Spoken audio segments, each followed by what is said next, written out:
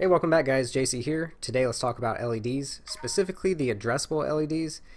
I'm going to show you how to wire it in to your flight controller, whether you're just using one strip or multiple strips, as well as take you into Betaflight and show you how to set them up.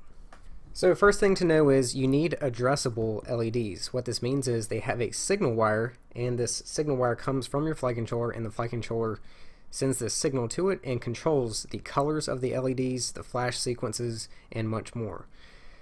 If you have normal LEDs like this, you cannot change the color or anything. There's only a power and ground wire, and they're just going to light up one color, whatever color it is when you purchase it, and that's it. So these will not work. Now as far as wiring them, a lot of guys have asked me to make videos on how to specifically wire LEDs into their flight controller, on their specific flight controller, but I'm not going to do that because it is extremely simple. Now I will make a separate video for you NAS32 users because that one is a little bit more tricky. But as far as all F3 and F4 flight controllers, it's super simple. You will have a signal pin going into, well, first locate your LED pins. So right here it says RGB LED. Like I said, you will have a signal wire, a power wire, and a ground wire, and that's it. On some flight controllers, they don't have a power and ground pin right next to the signal pin, and that's fine. You can place the power wire on any 5-volt pin. So for example, any of these middle pins on the output pins, they're all 5 volts. These middle pins on the input pins, they're all 5 volts. Some flight controllers even have dedicated 5-volt pins located elsewhere, and you can use that. Or if nothing else, you can use a 5-volt regulator off of a PDB. And same thing goes for the ground wire. There's ground pins everywhere. Just pick a random one. Now as far as wiring the LED itself, just for example on these right here, you will see ground, DIN, 5 volt, and ground. On this side you have ground, D out, 5 volt and ground. The in is the side that is going to your flight controller. If you're only using one strip, then you will not use this side whatsoever. It's just going to go in with 5 volt and ground, and that's it. As far as the second ground, it doesn't matter, they're all tied in together, so you can pick whichever one you want. You only need one. If you're using multiple strips, then you will have the signal going out to the next in, and then so on and so on. And then for the last one, you just won't have anything on the end. You can use up to 32 LEDs, so these are strips of 8 times 4, meaning that gives me my maximum of 32. Okay, so now I've got my imaginary multirotor set up. Let's just pretend for a second. I also have the LEDs wired into the flight controller and a 5-volt power source coming from a BEC, so that way I can plug in my LiPo battery and power the LEDs through the 5-volt BEC. Some flight controllers you don't have to plug in a LiPo battery to turn on the LEDs, but even for those I'm going to recommend plugging in a LiPo battery because you'll notice after a while they'll start flickering and changing colors by themselves. It's a long explanation, just go ahead and plug in a LiPo battery. Okay, so first thing we want to do is go to configuration, scroll down, make sure we have LED strip turned on, and you save. I've already done that. After that we will go to LED strip and plug in our LiPo battery. Next we need to order the LEDs, and if you're only using one strip this isn't that important, but if you are using multiple strips this is very important, at least if you want all the features. So we will click wire ordering mode, and because this is the first strip, you see this wire right here is running right to my flight controller. That means this is strip number 1, 2, 3, and 4. Then out of strip number 1, this is LED 1, then 2, 3, 4, all the way to 8. And this is how we need to order it. So pretending that this is the front of my multirotor, this is the rear, left, and right. Because I have this on the rear right, that's LED number 1, I will come down here.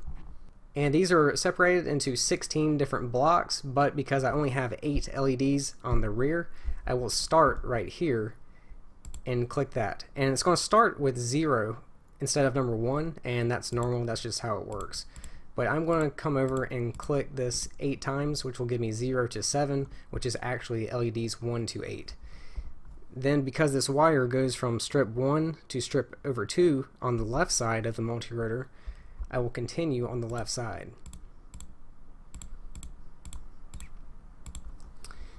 And then following this wire to strip number 3,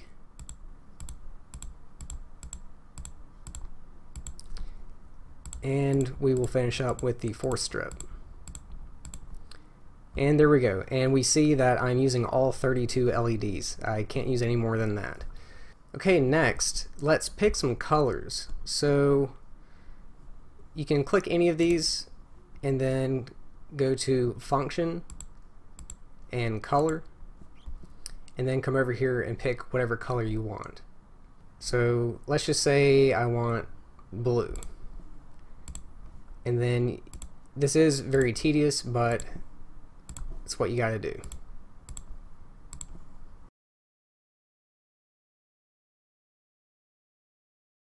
Okay, there we go.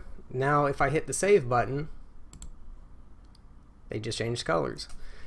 One thing I forgot to mention is you don't have to start with your first strip on the rear. You can start anywhere you want, just make sure you go in the correct order like I explained. Also, you don't have to have them all the same colors. Just for example, see, now I got 2 red ones over there. Okay, let's change it back. Now let's talk about other functions that the LEDs can do. I won't go over absolutely all of them. You can just try them out for yourself and see what they all do, but I will go over the main ones. Okay, what does throttle do? So let's just click one of these, turn on throttle. Actually, I will turn a few of these on. Okay, I just set up the rear LED for throttle. I'm not going to do all 32 again. But with my transmitter on, and after you arm, whenever you throttle, you can actually change the colors. So if I slowly throttle up, you'll see them beginning to change, and at max throttle they go all the way to red, and it's going to change the entire time as you throttle up and down.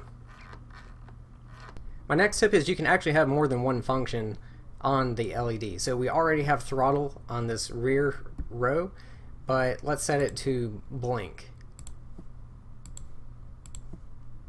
Okay, remember to save every time you make changes or it's not going to work. Okay, so now they are blinking, and if I arm it and throttle up, they are now changing colors and blinking, so we have both functions going at the same time.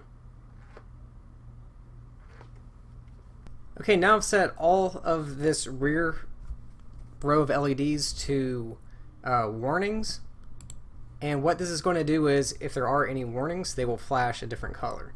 So just to test it, let's go to configuration. Right now my battery voltage is 16.4 volts, but if I raise the warning cell voltage to, let's just say, higher than that, it can be anywhere higher than that, then save and reboot, we're now getting that flash sequence and different color change warning us that the battery is low. At least it thinks it's low because right now we're tricking it, but you get the idea. And like I said, you can have this on all of them. I just don't feel like doing it 32 times.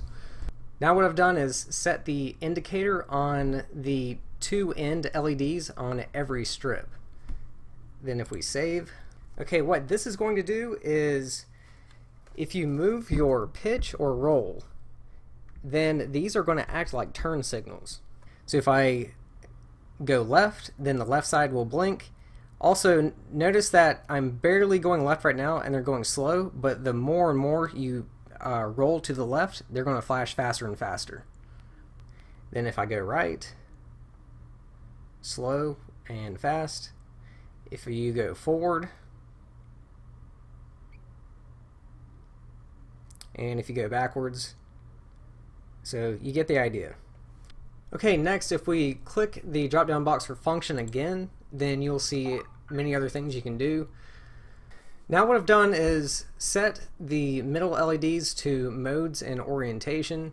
I left the 2 end LEDs on each strip to color with the indicator, just to show you that you can have many different functions going on at the same time and really make each individual LED do exactly what you want it to do. Now, I don't think modes and orientation is going to do anything right now. I mean, the colors will change as I change my flight modes, but as far as orientation, I want to say you have to have a magnetometer for that. I could be wrong. I honestly don't know. I don't use LEDs in real life, but that would be my guess. But we see that they do change with the flight modes.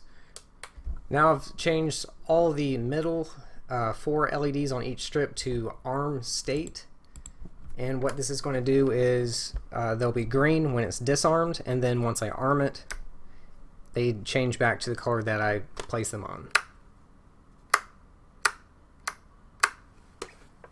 Okay, and for the grand finale, I have now set all 32 LEDs to the ring mode. When it's disarmed, it's going to leave a space in between each LED. Then once I arm it, you get a nice little ring. And like I said, you can combine this with the indicator, which is the little turn signals. So that's pretty neat. Then once you disarm it, it goes back to that. And that's pretty much going to do it, guys. You can do even more than that. I just want to keep this video relatively short. I already know it's too long. But that is how you use LEDs. So that's going to do it for this one. Thanks for watching. I will see you again soon.